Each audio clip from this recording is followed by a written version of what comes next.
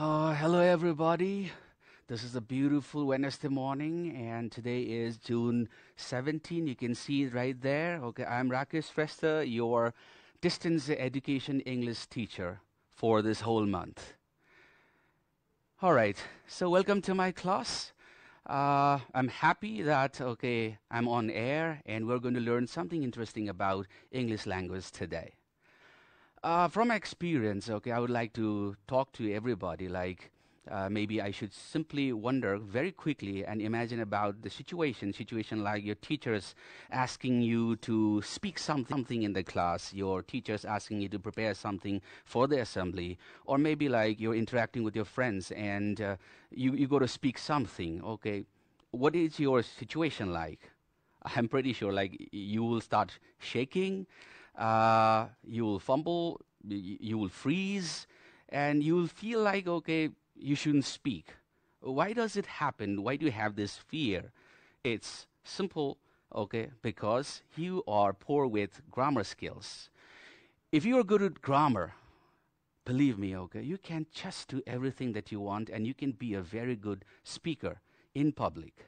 But for that, of course, you need a lot of grammar drill lessons. And that's why today I am here to cover some interesting lessons from grammar.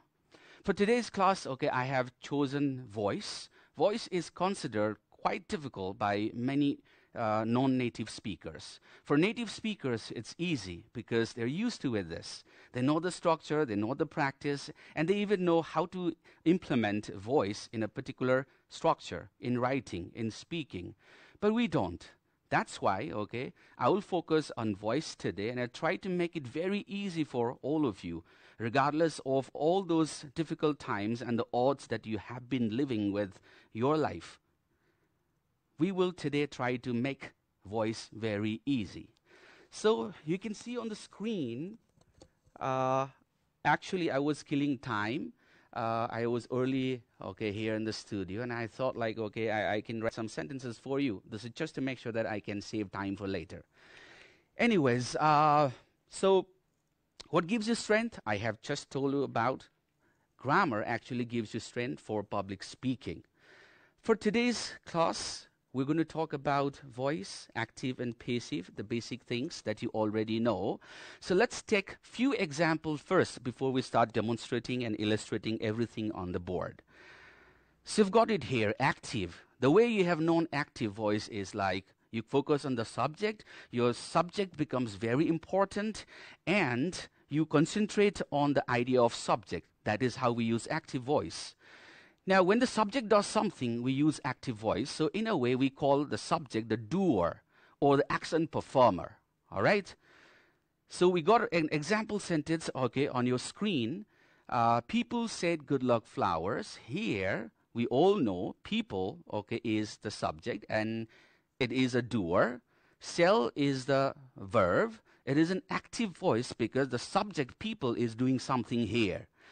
It can be, okay, in different tense. We are going to talk about that later. And you have good luck flowers, the bunch of these three words. Good luck flowers is the object and it is a receiver.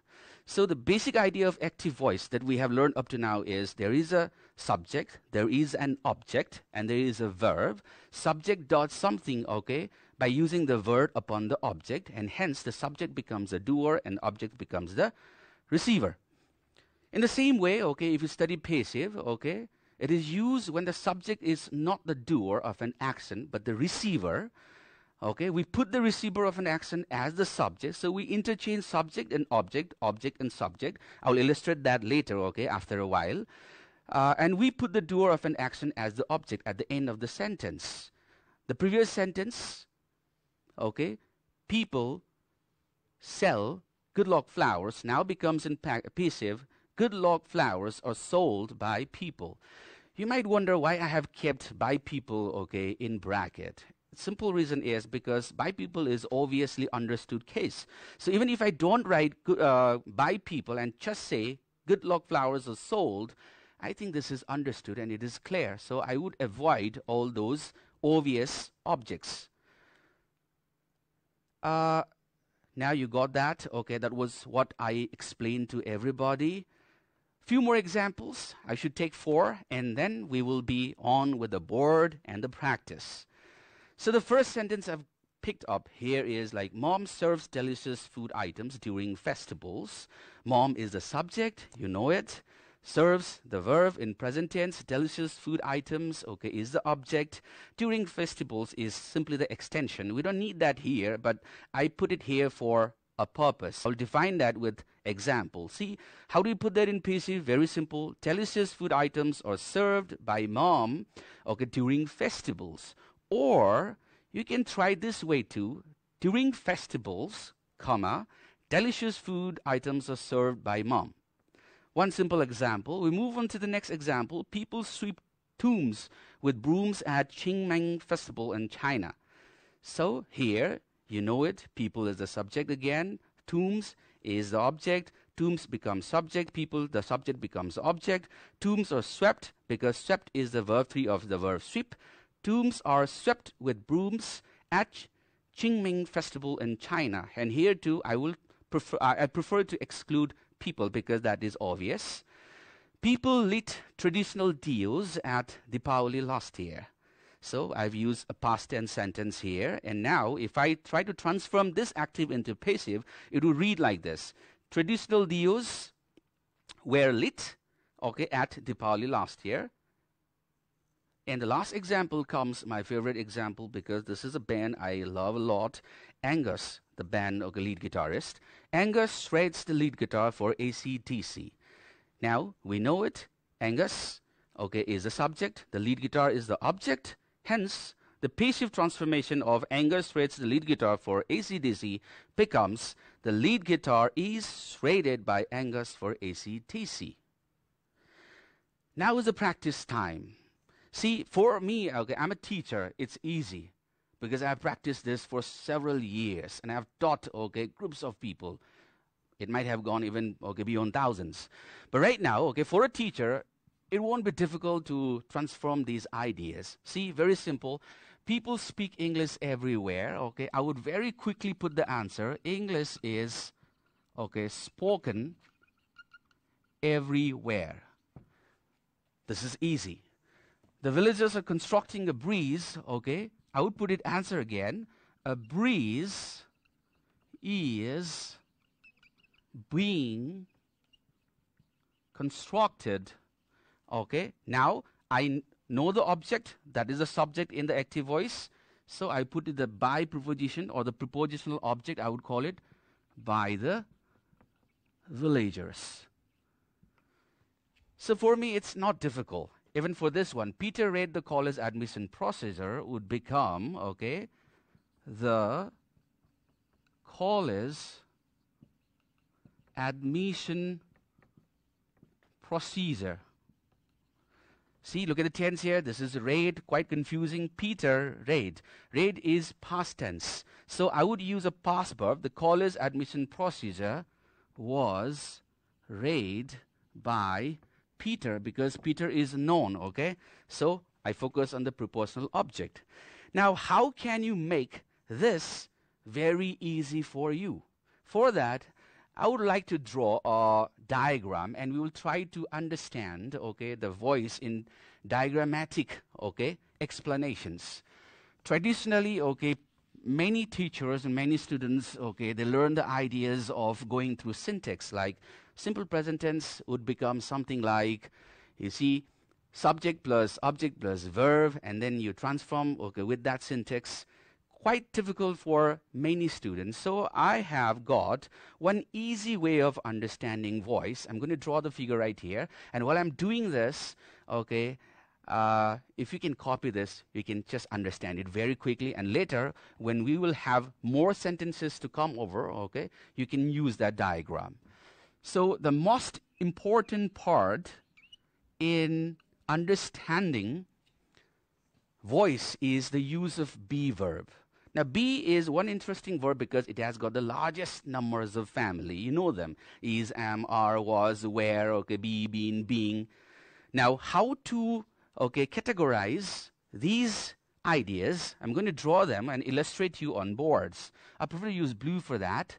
So I will mark 5 different areas to make sure we can distribute the be verb for varieties of tenses we're going to study under voice. First, you know the two common, okay, am and are. Then I would separate was and where. I'll separate be, okay. I'll separate being, and then I'll separate been. So you can count, okay, 1, 2, 3, 4, 5, 6, 7. So what is a verb missing here? A be verb is missing here. There should be 8. 1, 2, 3, 4, 5, 6, 7. Now what is that verb that is missing? If we can just think on that and find it out. For present we use am, okay, and are. For past we use was and were.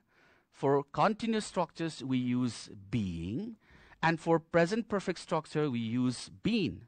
For simple future, okay, we use be. Now, right now, we're going to work on only these. And later, okay, if you need another, we're going to find out that too. But how to work with this is, see, you're going to make it very simple. If I'm using am and are, I would use it with simple present tense. All right? This is to focus on only simple present tense. This is to focus on only simple past tense. This is the focus on all sorts of, okay, it won't cover, the camera won't cover right there. Okay, probably this is for continuous structures. This is for perfect structures. Okay, and this is for simple future. This is for simple future. All right. Now, how to make it work? Let's take an example. Will be easy for you. Okay, look at here. Previously, I solved 3 sentences, 1, 2, 3. Now we're going to take, okay, sentence number 4, and I will try to help, okay, you in understanding voice in the simplest way possible. Number 1, okay, number 4 now is scientists from NASA. Scientists from NASA will explore Saturn, okay, in 2030. This is just a prediction, okay. Maybe they have already done it. I really don't know, but this is just a prediction. Now look at here, my dear. Scientists from NASA will explore Saturn in 2030. So you've got scientists from NASA, because this is a part of the subject enlarged here. Scientists from NASA is the subject. Then you've got, okay, Saturn is the object. In 2030 is the time extension, and you have got a verb, will, indicating future tense, and explore is the main verb. So how do I transfer? The basic concept is like you already know. Saturn, okay, is the object, so hence it becomes subject here. Saturn. Since this is a future tense, I would use a future. Now remember, very important point. In every passive transformation from active, tense must remain constant throughout the time. You cannot change the tense. If it is present tense, it must remain present. Even in the present tense, if it is simple present, it must remain simple present. If it is continuous, it must remain continuous. All right. So Saturn will, then we go to the diagram. See, simple future, we go to use be. Saturn will be, and then we need to identify the main verb in the main sentence, and that is explore. So what is the verb 3 of explore? We always use one thing, and that is, okay, the use of verb 3, which I call it, or everyone calls it actually, okay, past participle.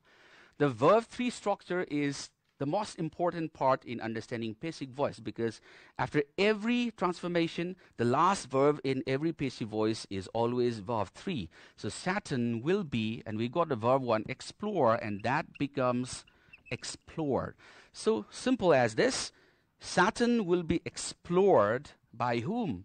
Okay, by, I would mention, okay, sorry, I will mention that here. By scientists, okay, in 2030. Now, if I do this way, okay, it's become easy. This is what I have done. Second sentence, okay, I would quickly choose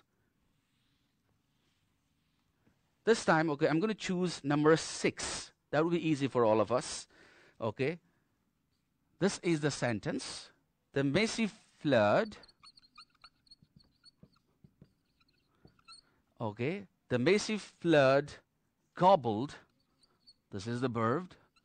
Gobbled many acres of land.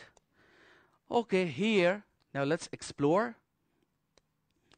So you've got the massive flood as the subject. This is the subject. Gobbled is your verb. And then many acres of land, okay, becomes your object. By rule, okay, what do? We simply bring, okay, this many acres of land, okay, here as the subject of a new sentence in PC voice, okay. Many acres of land, okay. So do not get confused with land. You use the word many as a qualifier, so it becomes plural. Then my next task is to quickly identify, okay, the tense so that I can use my ideas from the verb that I have drawn, the diagram that I have drawn. Gobbled is the verb, and this is past tense. It's verb 2, so I should go for the simple past tense right over here. I can point it out. This is simple past, was and were. Now, from was and were, what shoots, okay, many? It's where. So that becomes many acres of land where, okay, and the verb 3 of gobble is gobbled itself. So many acres of land were gobbled, okay, by who? The massive flood. Now that becomes quite easy for me because I follow the diagram. All right? Now let's explore some more number of sentences. This time, okay, I'm not going to write everything on the board. Rather, I would prefer to explain those ideas with new sentences. I got it here in frame 2. This is questions frame 2, double objects, okay? And because one example, unless I show you, it's going to be challenging, I'm going to rob the board. Remember about, okay, my ideas on the diagram. You must have copied that, I'm pretty sure. So sometimes a challenging question you have to appear in your exam is this, and that is, okay, I got a sentence right here. Jackson doesn't offer Rupain a cake. All right, this is it. So Jackson doesn't offer Rupain a cake. Now, what is interesting about this particular sentence, my dear students, okay, is here. Let me just show that to you. Jackson doesn't offer what? You got the first object, and that is Rupain. But if I simply say and end my sentence, Jackson doesn't offer Rupain, like what is not offered, you do not know. So you require one more object, a cake, and hence we've got 2 objects here. Now, how to work with sentence that has got 2 objects, okay, in transformation, active and passive? Simple again. First, we need to identify the objects. We have already identified here. Okay, who is given something is called indirect object. Remember, what is given to somebody is direct object. Now, because there are 2 objects, we can transfer this in 2 different ways. First transformation of this is I'll bring, okay, the first object, indirect object, Rupain. So Rupain, now the object becomes subject in your transformation. Then I identify the tense. What is the tense here? It's a present tense. Now present tense, if I remember the diagram that I've drawn before, okay, present tense requires, okay, am, is, okay, or are. So remember those verbs. I told you there are 8. Am, is, and are the one that you require. Okay. Now here Rupain agrees with the subject, is in present tense. Rupain is. Now because this sentence is negative, okay, I would transfer the negative auxiliary verb. Rupain isn't. And then again, the final verb, the last verb of every passive voice is always verb 3. So Rupain isn't offered. Now offered what? A cake. by who? By Jackson. So Rupen isn't offered a cake by Jackson. Now another way to do this, because there are two objects, is a cake. The next object is a cake. A cake. Now simply, a cake is again singular, so I would prefer to use the same verb to match the tense present. A cake isn't offered to who? To Rupen. Okay, by Jackson.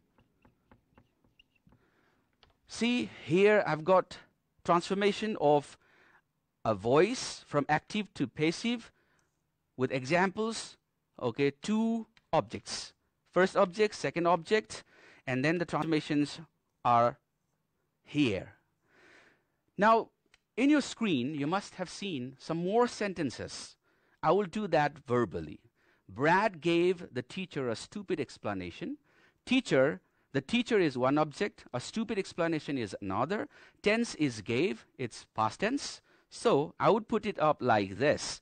A stupid explanation was, okay, given. Okay, now to whom? A stupid explanation, okay, was given to teacher by Brad. I use was because the tense is gave. In the same way, the teacher was given a stupid explanation by Brad. If I do this, okay, I have done two separate ways of transforming, okay, the sentence having two objects. Remember. Third, the plumber had answered my questions. Now this, okay, I need to draw it on the board so that I can help you understand the tense. The most difficult part in exam is like, okay, when you learn voice, it's easy if you learn sentence-wise, like in turns, because your teacher is guiding you. But in exam, what happens is like, you are given a sentence from anywhere out of all those tenses. And how do you get that idea? This is what we're going to talk about.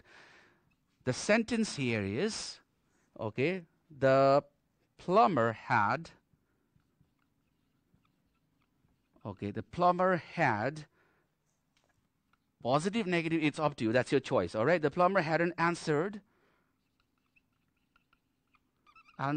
my questions. See here.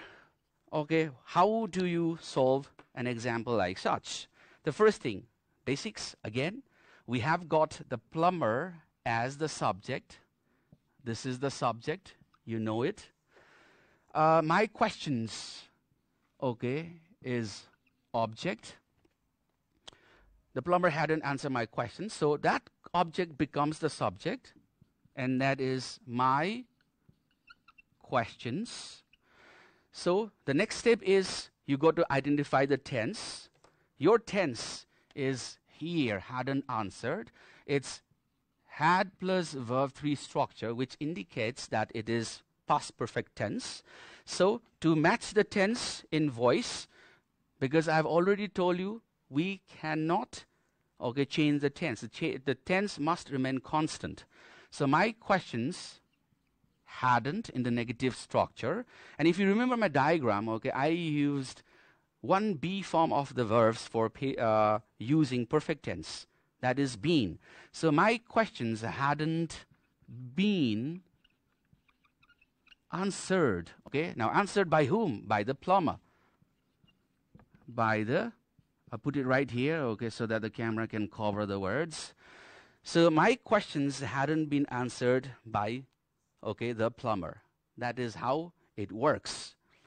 I'll skip number 4 and move into the question frame number 3, because this one is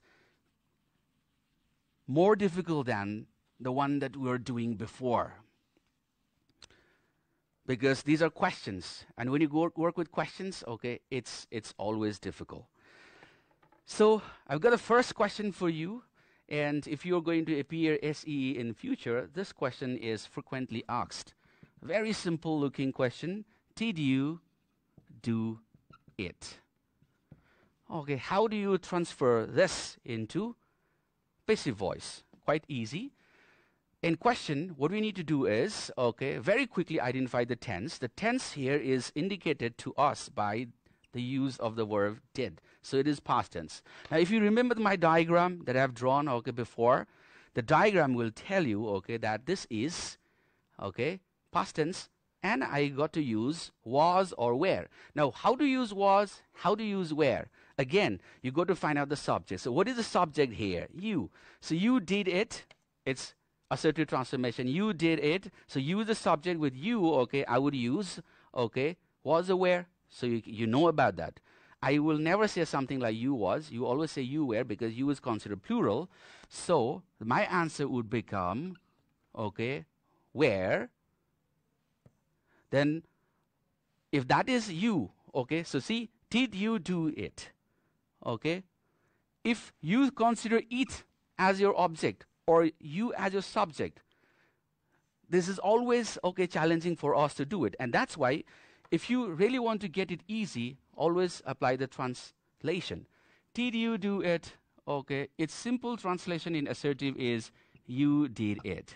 Now, it is you did it. Okay. Your passive transformation is like it was done by you. See, it was done by you.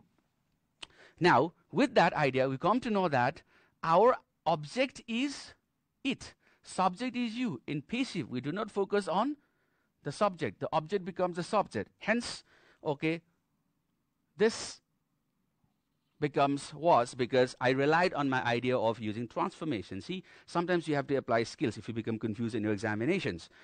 Now, was, okay, it done by you becomes a simple transformation of did you do it? Was it done by you? You did it. It was done by you. Now, I'm drawing this example just to make you familiar that, okay, you can apply a lot of techniques in understanding voice in your examinations. More to work on. Okay, I'll pick one more questions, and this is going to be interesting. Number 3, okay, from the screen. When did the police catch the thug? When did the police catch the thug? Okay, see, when did the police catch the thug? What is the subject? The police. What is the object? The thug. What is the tense? Did again. So with thug, okay, because this is WH question, you got to use the same WH word. And when is the WH word? When was the thug, okay, now catch, it's a verb, and it's verb 3. When was the thug caught? I won't say, okay, by the police, like, because that is not important. This is very obvious. This is understood. All right? Now, to make it quite easy, I would just like to draw that diagram for you very quickly. It might help you for those who did not, okay, make time in copying. See? And this time you'll get all those 8. I gave you in one task. I gave you only 7 in the beginning. Now you got all 8 here. Is, are, okay, for simple present, was, and where for simple past. They can be anywhere, okay? Not necessarily I kept this part here in the beginning. Now, okay, this is going somewhere else. Be for simple future tense. You've got been, okay, for perfect tense. And then you got, okay, being for continuous. Now, we don't have a lot of time in dealing with all varieties of tense, but if you simply take this, okay, diagram, and if you have the basic understanding of tense, you can take everything to be yours. And believe me, it's going to be very, very easy. And one more thing you got to know, there are 12 tenses. Out of those 12 sentences, only 8 can be put into passive. The perfect continuous tense and future continuous tense cannot be put into passive voice. All right, so today I took nearly 30 minutes and I tried to explain to you what is voice, how to understand voice, and I even brought to you, okay, my diagram of understanding voice structures. which is completely dissimilar to the one that we have been learning in schools with subject plus verb plus object syntax styles. So next time I'll try to cover a few more examples on this and begin with the next chapter. For today, this much. Immediately after my class is over, in a few minutes, you will be listening to Sabina Shrestha ma'am, and she's covering science class for grade 8. I'll catch you people next time, next week on the same day, same time. Have a good time. We'll meet again. Thank you very much.